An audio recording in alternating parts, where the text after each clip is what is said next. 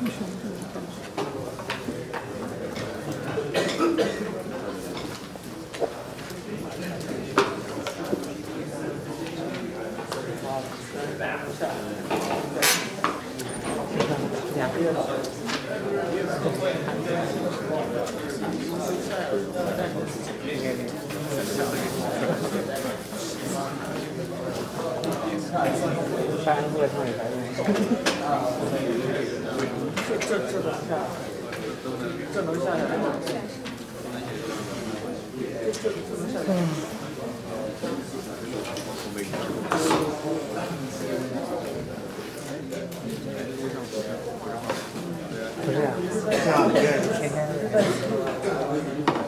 right, good morning, everybody. Good morning. Good morning, good morning, good morning.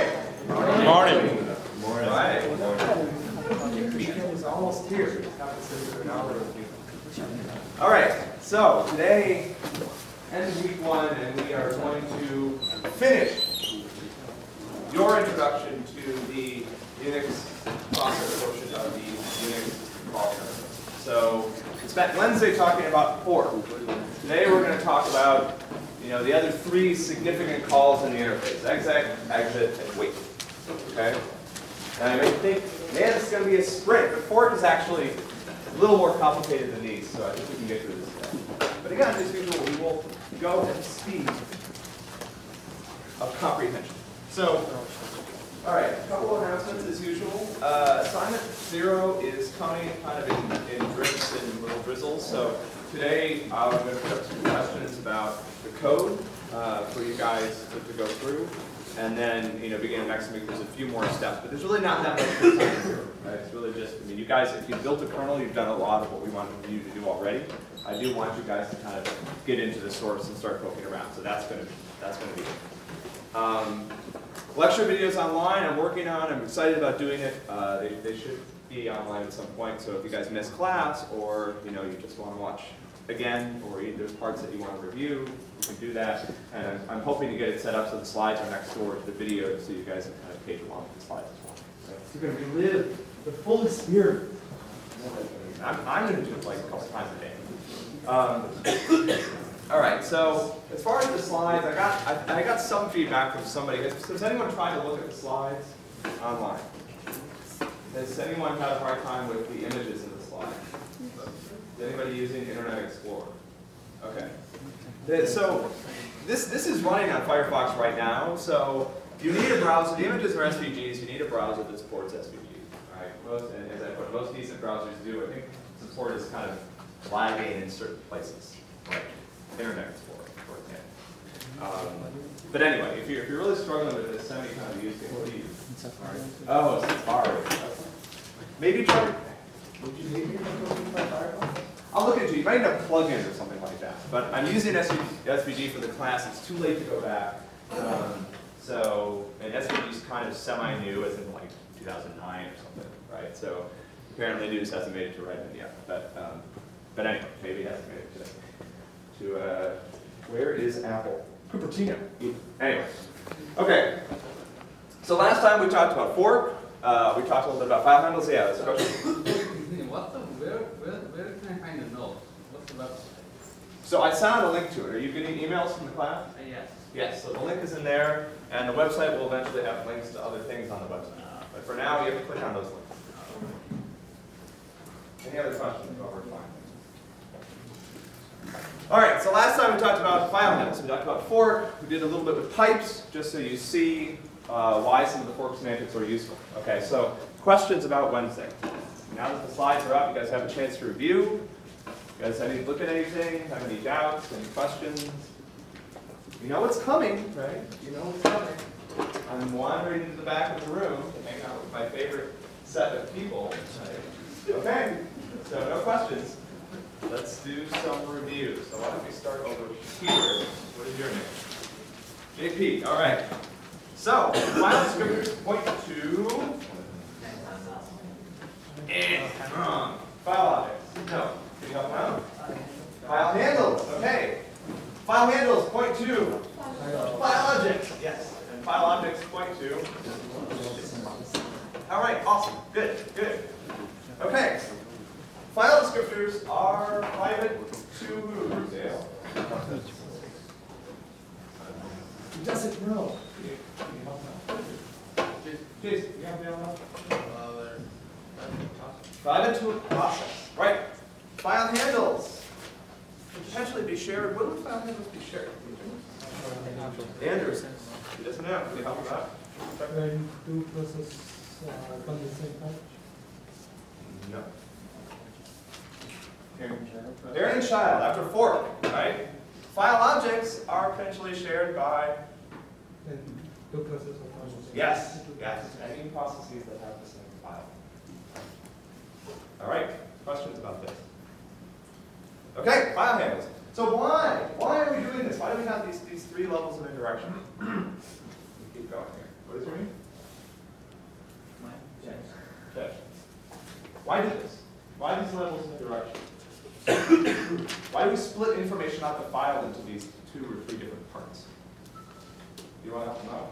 Process fast. What's that? To make it faster. Faster. So does this make things faster?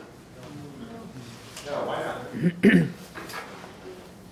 Because every time I access data, I've got to follow these pointers all over the place to access different parts of the file. In metadata. File information.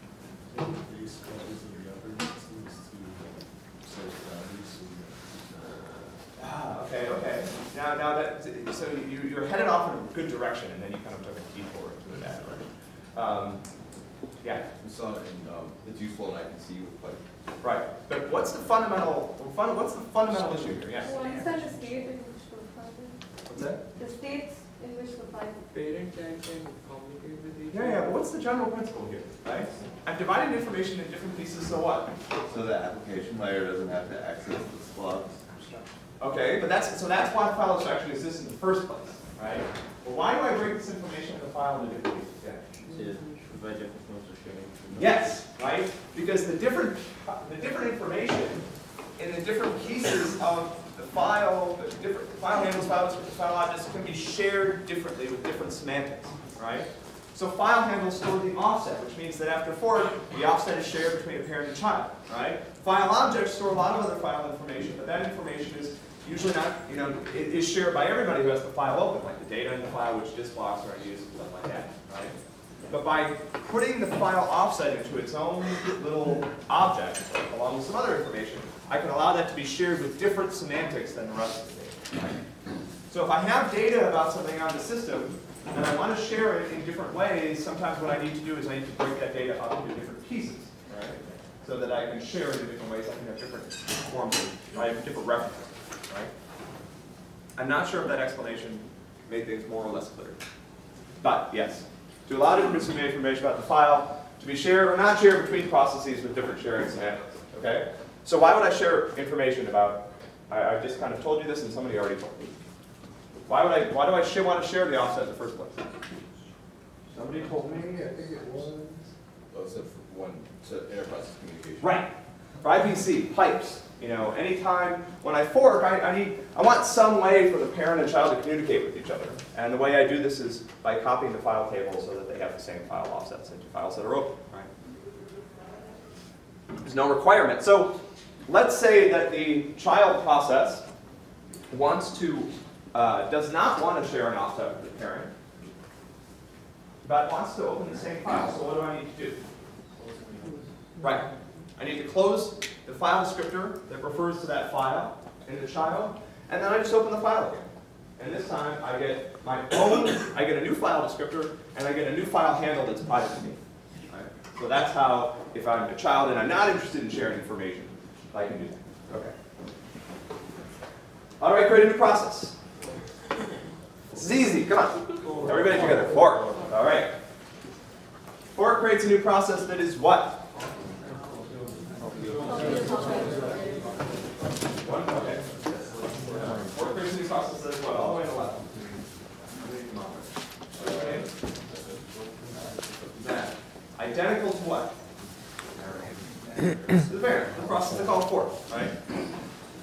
What's one notable possible exception to this rule that we discussed in class on Wednesday? Threads, right? Because forking with threads, how did it make sense? All right. Okay, following code. Who wants to, let's see, let's go over here somewhere. Following code, who is the parent and who is the child? The child is Eli Manning. Parents is Brady. Yeah, that's what I thought.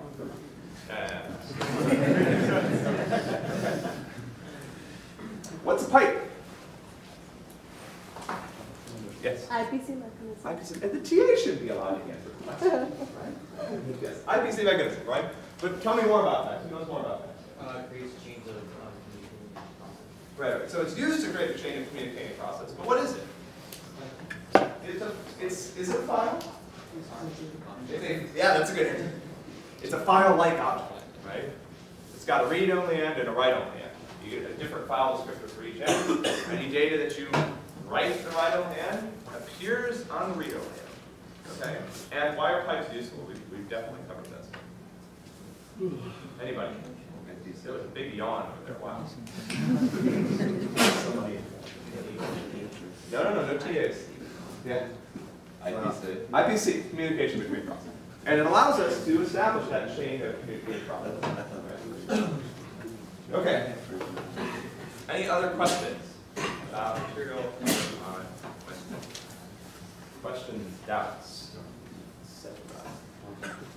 Okay, so we talked about fork, right? But is fork enough? So what would the world look like if I just had fork? So remember we said that the operating system is responsible for setting up the init process, right? And then if I just had fork, what would the system look like? Already. Yeah. Well, copies of what? Init. Init, right? So this is not interesting, right? Alternatively, I thought about this a little bit. I said, well, you could write your code. Like, you could write all the code that you would ever want to run on the system in one huge function, right? With all these different branches based on whether or not you were the parent or child, right? So it was like, if I'm the parent, run the bash code. Like, all the bash sources in the parent block. And if I'm the child, I just cut and paste all the Firefox code, right? So that would be, what? Terrible. Not a PC way of saying it. Terrible, terrible. That would not be a smart idea. That would make your system difficult to maintain at the minimum. So I need a way to change a file, to change a process, right? I need to provide a way for processes to change, to grow, to develop, to realize their full potential, right? The system call that does it is called, or the family of system calls, because if you look at exec, there's actually like 6. And I don't know if these are implemented by the C library or actually by the kernel, but there are sometimes multiple different versions of exec. There's exec V, there's exec VE, there's exec VCE, and they all do slightly different things, right? They have slightly different semantics about how they set up the environment and other things. But the one thing they all do is allow me to run a new process. Okay. Did somebody have a question? Oh, okay. Just a moment. Good. So the exec loads information about the new process from a file, right? And that file is required to essentially provide all the information that's required to create this new process. And most of that information is about how to set up the memory of the new process, how to set up the address space. But it also includes information about things like what libraries I want to load and the entry point, right? So after the operating system sets up the address space, to start the process running in its new life, it needs to know what's the first instruction, where's the location of the first instruction in the file that the thread should start to execute, right? So Linux and other Unix-like systems use something called ELF, right?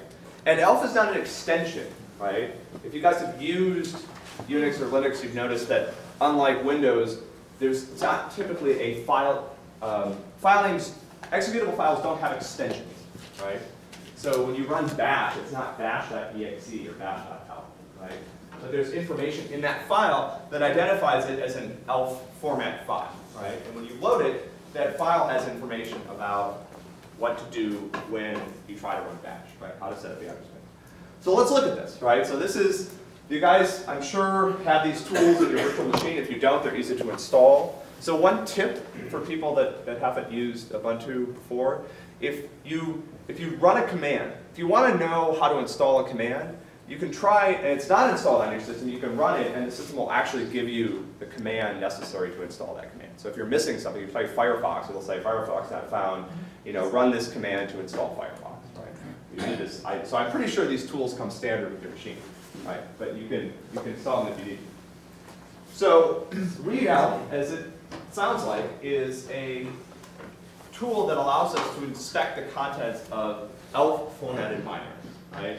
And readelf generates a lot of output, so I'd actually snipped off quite a bit of it, right? Because a lot of so loading programs is actually remarkably complicated. And earlier versions of this class at Harvard used to spend several lectures talking about linking and loading. And I don't want to do that. It's complicated. It's not really an operating system function completely, and it's just, I don't find it to be super elucidating. Right? So I'm going to gloss over a lot of details here, but I do want to show you what's in here. If you want to learn more about this, there's lots and lots of information, right? A lot, right? But the process of running a file on modern systems is fairly involved, right? So let's try to glean some simple bits of information about this, right? So if I run readelf, right, I'm looking at bin true. I want to find the simplest possible program on the system, right? And remember, what does bin true do? No, it does not return 1. The exec code that indicates everything is okay, right? So bin true is not a very big file, but bin true still has 8 different program headers. So the ELF file has all this structure built into it. Essentially, it's like it's any other file. There's an agreement between the operating system and the people who produce ELF files when you compile and build something about how this file is set up, right? And the ELF standard was actually implemented, I think, back in 1999. And now most versions of Unix use this. So it provides some degree of portability between systems, right? So if you take a binary that was compiled on one system and try to run it somewhere else, it may work, right? It may not, because there's still some system-specific information that ends up being hard-coded in here, like the location of libraries and stuff like that, right? So it's not always the case that you can compile something on, BSD and run the identical binary on Linux, right? But usually versions of Linux are binary compatible, so you can move binary back. So what's in here, right? So someone tell me something about this ELF file that they can glean from this. And I've given you guys some hints using the highlight. Carl, all the way in the back. Tell me something about this file, this ELF binary. What does it say? Right. And there you go, entry point, right? So the entry point, what does the entry point sound like? What does that sound like? That is the first instruction that this program will start to execute when it is finished loading. So once the kernel has set up the address space according to the rest of this, it will start the first thread at address 80,048,A90. That's a virtual address. We'll talk about virtual addressing in a few weeks, but that is where the first thread will start, right? Actually, it's not 80 million, it's 8, well, whatever. That's only got 7. Okay. Now let's look at the rest of it. So someone else tell me something about this, helped out by the overheat. Let's work this, let me work this out. What else can you tell me about this file from the information that's provided by load-elf? Read-elf, sorry.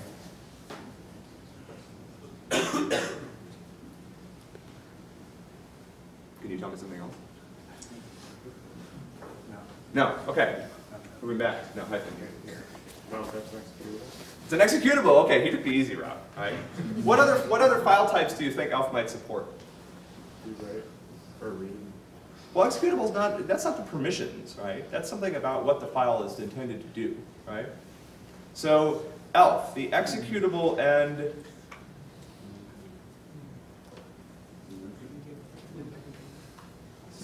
It's up on the slide. Just read the name of the, read what ELF stands for. That'll give you a big hint. All right. Executable, cool. Yeah, so what other file type might ELF support? a link, like a loadable library, right? So libraries are also created using ELF in the ELF format. They're a different kind of file, right? They're not designed to be executed, they're designed to be loaded by other executable files, right? So this is the difference. All right, let me go, keep going back here. So tell me something else about this file.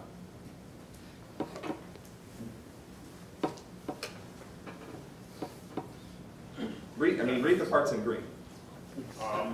What program interpreter would it like?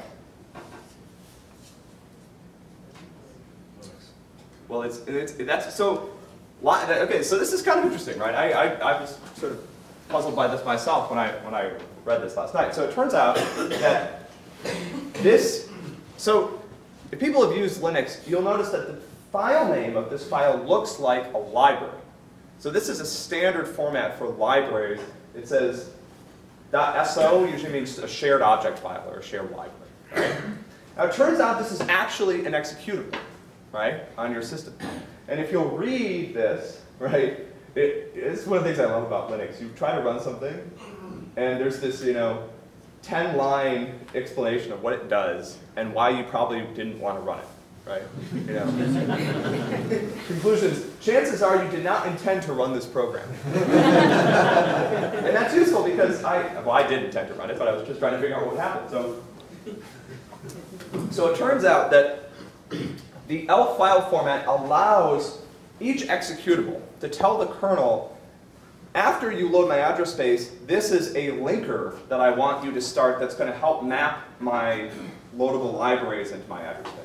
So there's actually two phases. Again, I said this was complicated, and I don't want to get bogged down in it or confuse people, but there are two phases to loading real executables. One is that the kernel loads up bin true, and the next thing is the kernel will start live load linux.so-2, and that is the program that will help bin true map the libraries that it's using into its applications.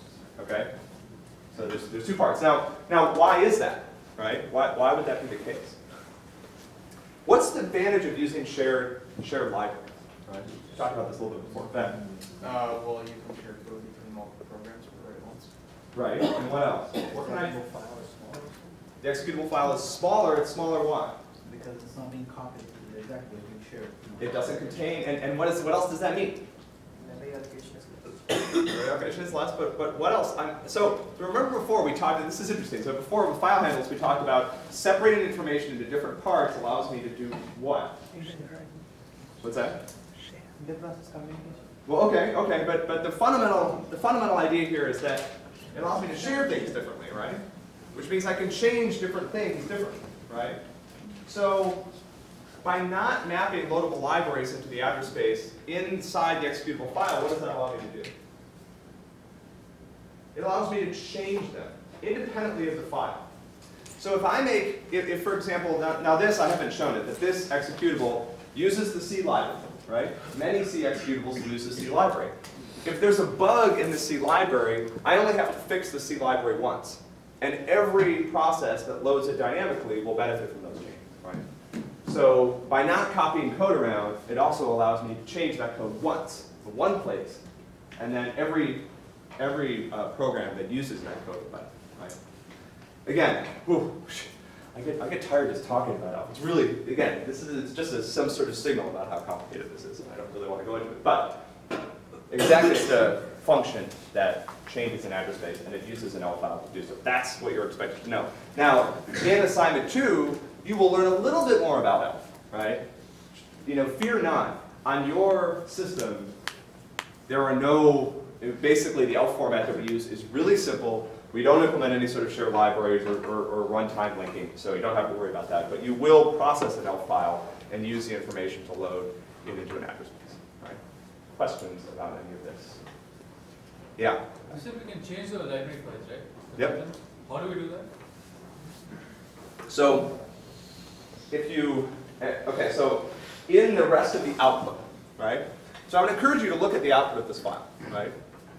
And in full. And in the rest of the output, there are basically commands in the ELF file that tell the system, I want to use this library, right? The next thing that happens is the system has to find that library on disk, right? And load it at runtime, okay? So if you want to change that library, what do? Make changes in this file? No. I changed the file on disk, then it loads, right? So if I make a change to the C library, right, which happens, like sometimes when you update your system, you'll see that there's a new version of the C library or some other shared library that comes in that fixes bugs or improves performance or whatever, right? And what will happen is the next time you run bin true, it'll load new information from the file, right? And a lot of the loading process and what makes it so complicated is making sure that this works, right? Because, for example, I may know how to call certain functions, but I don't know where they are in the file, right? I know I want to use a certain C library function, but depending on how the library is set up, that function moves around, right? So part of getting this right is figuring out, fixing things like this. So a lot of this gets stitched together at runtime, right? The program knows that it wants to, call, I don't know, a string comparison function in the C library. But it doesn't know where that function is, right? So that's the mystery that gets sorted out at runtime, right? Is that the linker helps it figure out when you want to call that function, where do you jump to? Like what memory address do you go to and start executing, right? Any other questions about it? Oh, Dale. Is it possible if you're making changes to these things that somebody's running an old version at the same time? Sure. Somebody else is running a new version? Yeah, and to be honest with you, I don't know exactly how that works. So I think that sometimes when there are major library upgrades, programs have to be stopped, right? Because I think that's the only time. Because once, the thing is that the linker sets up all this information, right, based on the state of the world that the linker runs. So if you change things, and the function entry points move around, you have to run the linker. Right? And then only, I think that only so much. So based on this study, can we find out why you have to reboot Windows every single day? So that may be one reason, but I don't know. That's a great question, actually. Yeah. So yeah, it's interesting. There was a lot of there's a period of time in the operating system community where reboots were a source of a fair amount of consternation, and there's actually a lot of interesting research that was done because a lot of times the reasons why systems reboot is just to get back to a known good state, right? They don't know exactly what's happened, but they know what's predictable, which is to boot into the system again, right? And I don't know, I'm sure there's been studies on this, but I think if you look, you find that for a long time, a lot of the reboots that Windows requested were probably not necessary, right? If you knew exactly how to detangle things and which things to restart and everything, you could avoid doing a reboot. But rather than figure that out, because it's hard, they were just like, punt, reboot. Right? Yeah. But there was a lot of work into this because people understood that people get tired of rebooting their systems all the time, right? I had a small aside. I was working at Microsoft Research one summer, and it was right after Vista came out, and we came in to start our internship, and they had these like nice new machines waiting for us, and they all had Vista on them, right? And people were coming in, and they're starting to get their environment set up, and people just ran into these issues with Vista, right? So this one guy, for example, had some sort of experiment running overnight, right? And what happened overnight, right? Well, Vista decided it wanted to reboot, right? So it needed some critical security updates to install. So it basically rebooted. It came the next day. It's like, what happened to my experiment? And it was gone. So I think within, I'm not making this up. I think within maybe 3 weeks, everybody in the office had called up IT and asked to have XP installed on their machine.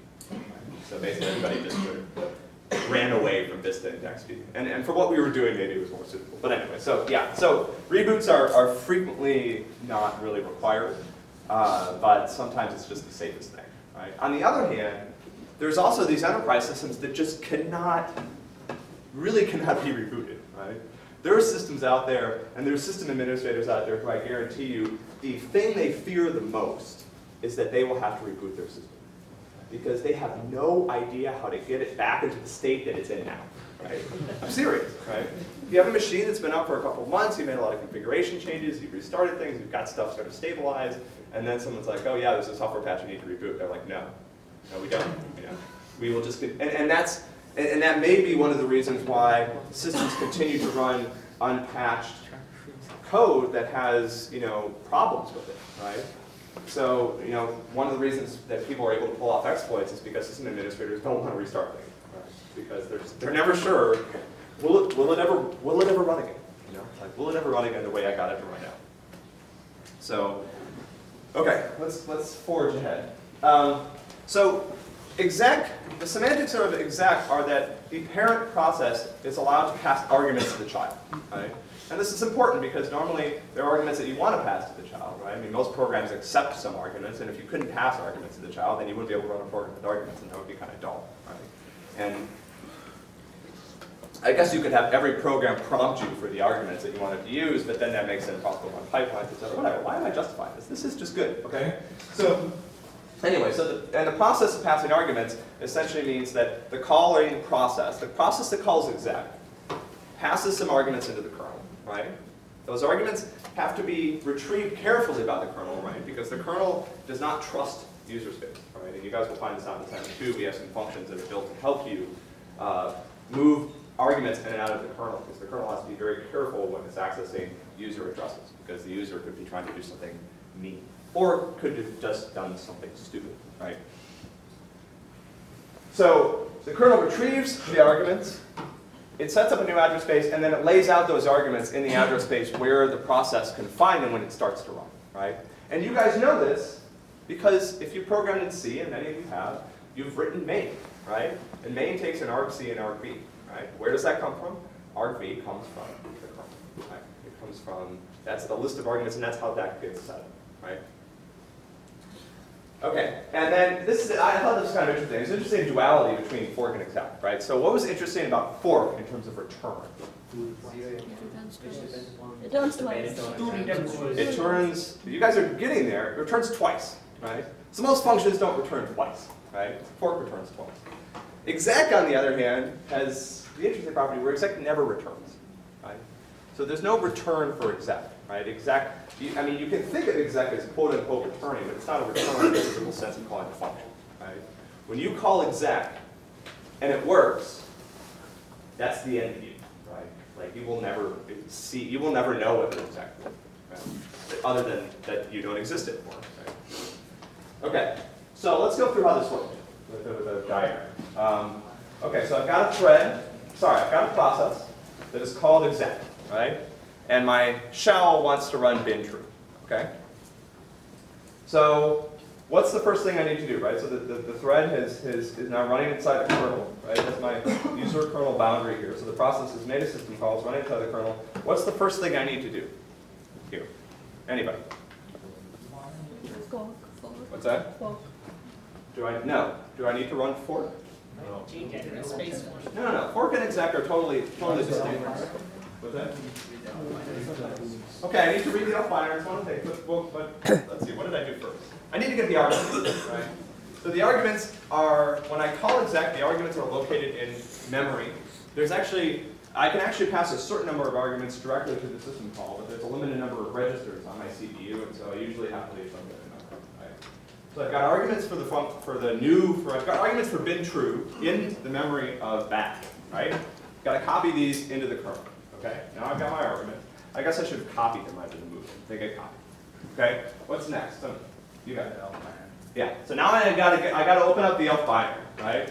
So I've got my bin true file, and as we pointed out before, the bin true file tells me how to set up the address space for this new file, right? So this new process. So what are the contents of memory that should be loaded when this process starts executing, right? What do I do next? What's that? Okay, I think I did this differently. Yeah, so what I did next is I replaced the address space, right? And now, what do? Somebody had the right answer. I need to push the argument, right? So now the arguments go back in. Let's go through this a few more times. I'm also realizing that I think there's something that's out of order here. So this is a good question. So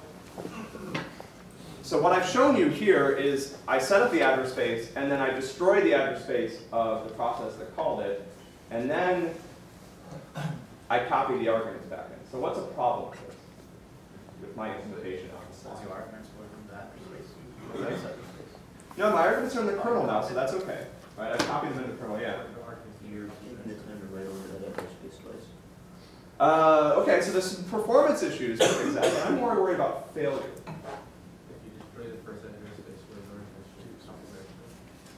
So if there's a problem copying the arguments, what happens here? It comes back to something. Well, fail, but can I go back? No. Right, so this is one implementation. Oh wait, hold on, let me make it here. So this is one implementation challenge with exec. Exec can't get stuck in some indeterminate state, right? So exec can't, like, you know, there have to be the same number of processes after I call exec as before, right? I can't fail and then accidentally be like, whoops, sorry, I'm not going to return to the caller. I'm just going to pretend like that didn't happen. You know, nobody saw it. So when exec fails, it has to return back to the caller, right? And so I have to make all the changes. I have to set up everything for my new process. Anything that can fail has to be done before I make destructive changes to the caller's address space, right? But of course, again, these processes are just abstractions, right? So let me go back to my example here. We'll talk about the file handle part in a minute, right? So right here, there's no need for me to replace this address space in this step, right? I can just keep two address spaces around to the very, very last minute, right? And I can essentially copy the arguments into this address space. I can do everything I need to do, and then actually I can just start the new thread running over here. I can create a new process container. And then once everything's set up, I can kill the old process, right? So again, when you guys implement this, I think you'll start to get it, which is that these are just abstractions, right? So there's no real like box here that I can only have one address space in, right? Yeah, question? Even if exec succeeds, you want to return to the bash, right? No. No. Bash is no more. But if exec succeeds, when exec succeeds, the calling process is gone. Gone. Yeah, in case of exec, but usually when we use bash and run true, then we come back to the bash. We'll get to that, Okay. right? But so what bash actually does, we're going to get to our shell. Let me keep going. Okay. All right. So exec, one thing about exec is that by convention, exec does not modify the file table of the calling process. So you saw here, I didn't do anything to the file table. I just left it alone. Why? Because you want to share files between the parent and the child. TAs are just so... Right. So I did all this work in fork to copy the file table and make sure the parent and the child had the same file handles, right? If the next thing I do after fork is exec and I blow away all that information, then what's the point, right? It means I can never really implement types the way I want to, right? So exec leaves the file table exactly as it is, right? So by default, the process starts executing with the same open files, the same file handles. All right.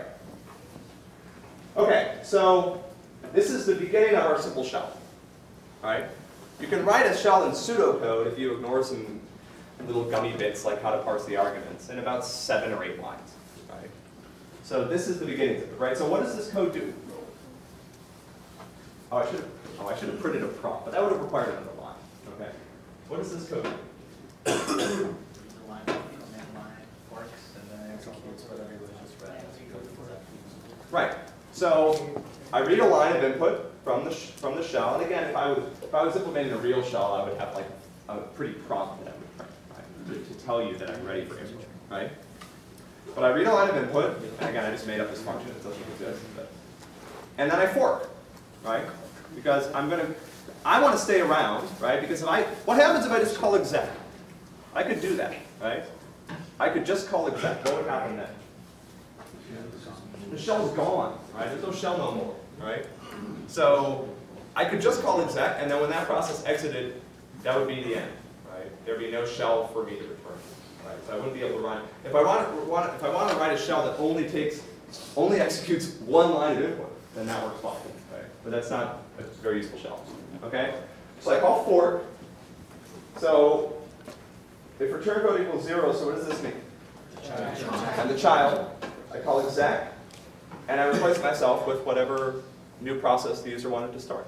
Right? So this is really, it's almost as simple, right?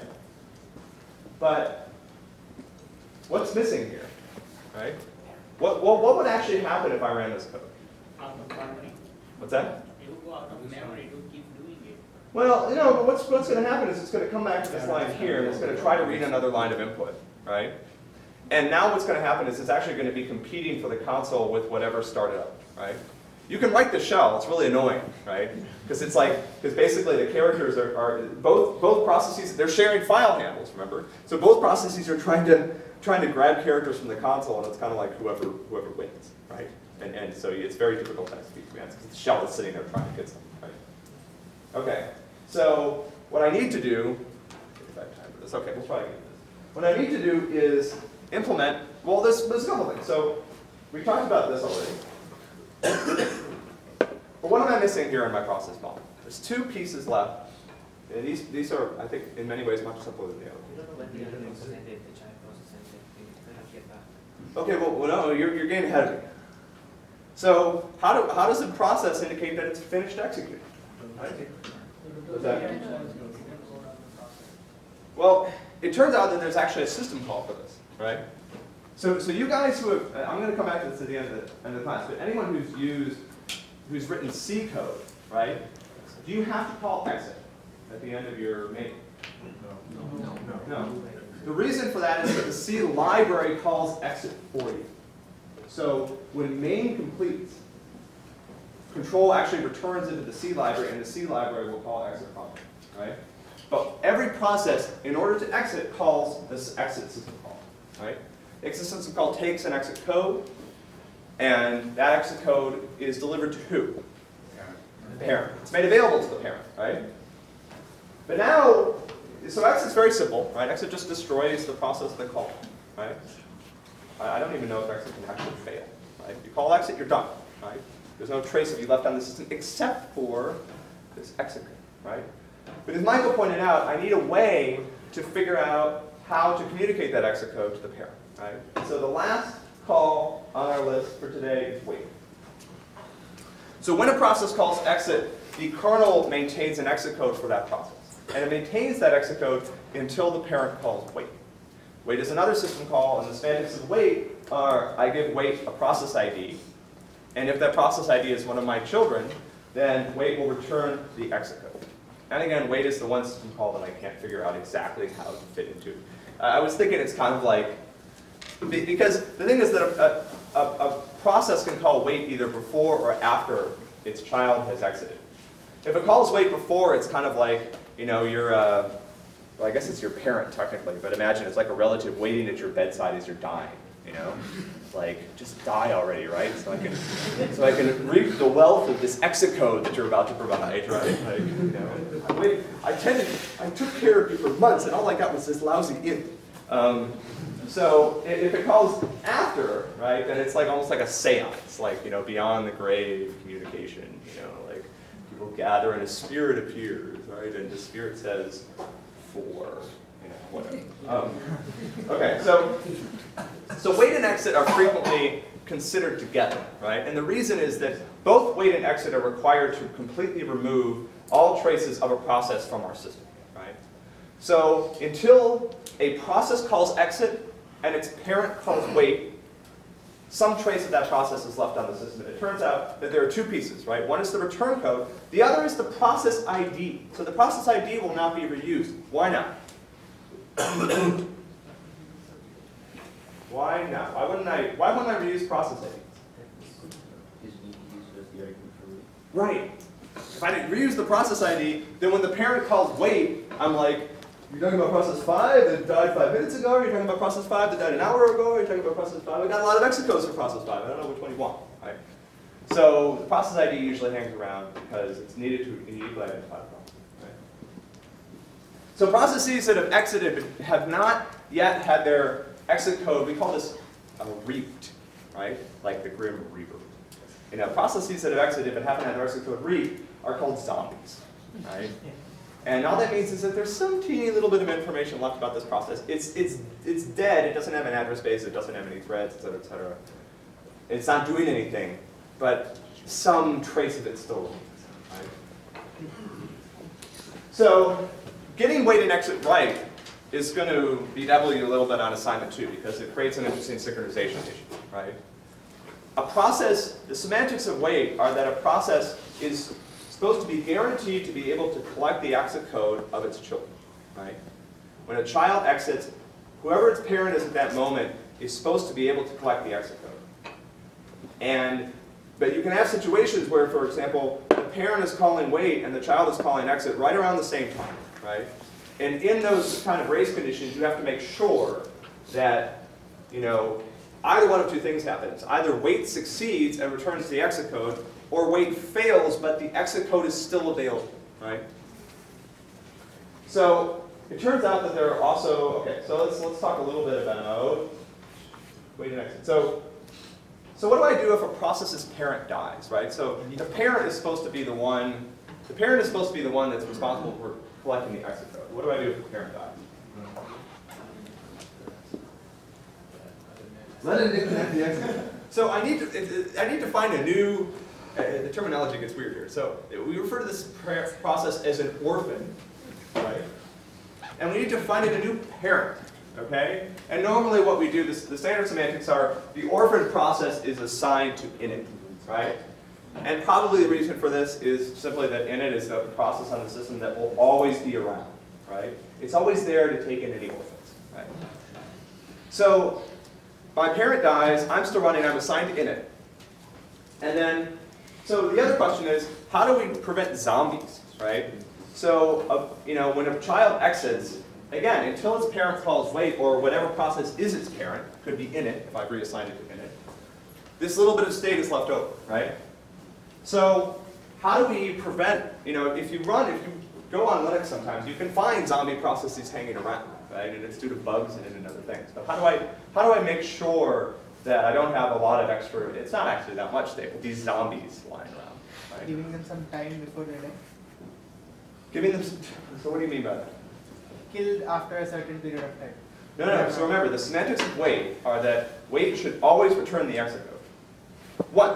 Once I call wait and get the exit code, that the kernel is under no compulsion to continue to maintain the exit code, right? Do polling for it to finish? So actually, there's two mechanisms, right? The first one is when a child process dies, the parent process gets a signal, right? It's sig child. I don't know why they couldn't jam the I in here, right? I was looking at that, I was like, it's only 7 characters. 8 is sometimes a limit, but whatever. Okay, so the sig chill signal. So when I get that signals to the parent that the exit code is available for the child, right? And a lot of parents will implement that by simply calling wait, even if they don't want the exit code, right? Even if they're not going to use it for anything, I'll just call wait and discard the exit code just so the kernel can throw out the exit code too, right? On some systems, it's in the Unix standard that on some systems, if the process chooses to ignore the signal, then the kernel will just read the child immediately. So if I send a signal to the parent and the parent ignores it, then I say the parent must not care about this child and I'm just going to take care of it. Right? So on bash, it's interesting. So if you want bash to not, actually, sorry, this is a different, sorry, ignore the bottom of the slide. So the other question with wait is, what if I don't want to wait, right? What if I just want to look at the exit code of a child, right? Or see if a child has died, right? I shouldn't say that. If I want to see if a child has died, I have two options. One is that I can block, right? So the original semantics of wait were that wait actually waited until the child exited, if the child was still alive. So if the child was dead, it would just take the exit code and return it. If the child is still alive, it'll wait till the child dies, at which point it'll start running it. So someone who asked a question before about bin true, that's how the shell implements this, right? So the shell waits for you, waits for the program that you started to continue running by running a blocking wait call, right? There's also a non-blocking version of wait that allows me to simply, so non-blocking wait will return the exit code if the process has died. If it has not died, it'll just return immediately the signal that the process has not died. Right? All right, so now we actually have our shell put together, right? So this is our simple shell. So what is the addition here that allows us to avoid this problem that we had earlier where the shell would compete for characters with the child? Wait. So if I'm the parent, I'm going to wait for my child. And when that child, so there's the other question, where's exit on here? I said we would, I think I guaranteed we would use all 4 system calls. Where's exit? Exit is in the child, right? Because the only way that this call completes is if the child calls exit, right? And again, the child will call it. So I'm almost out of time, but let me quickly make a remark about Arno and the C library in general. So some of you guys who have programmed in C have used some of these system calls, or this is what I should say, you think you've used some of these system calls, right? It turns out that the fork that you call when you program in C is not a direct system call.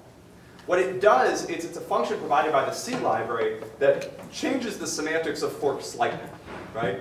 So you call the C library function, I think sometimes it's even implemented as just a macro, right?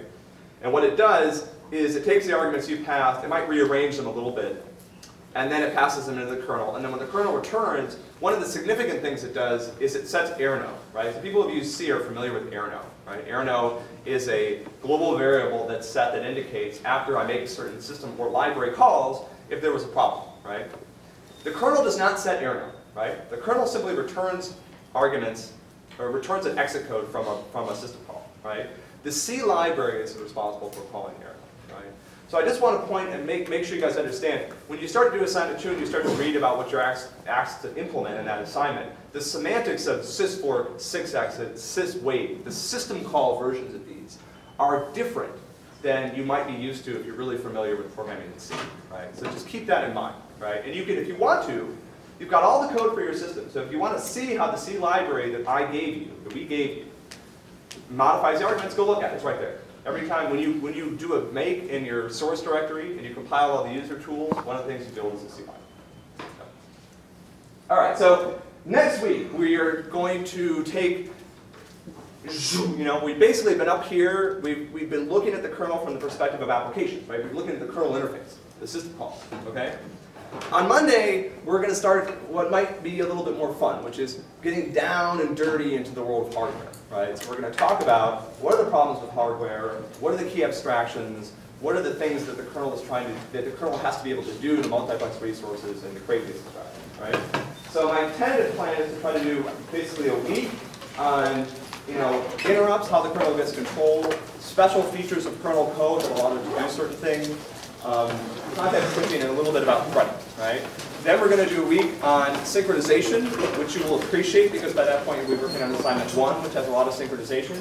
And then we will do a week on schedule, right? And that's as far as I can see in the future. So I will see you guys on Monday. Have a great weekend.